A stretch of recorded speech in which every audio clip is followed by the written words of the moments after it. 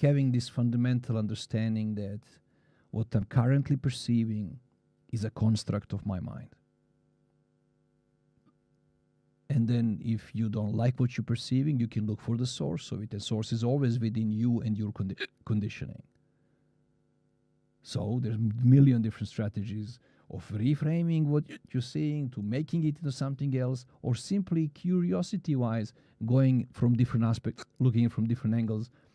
The moment you change your perspective, new insights, new understandings come to play, and it's sometimes, not always, but sometimes it changes the way you see things.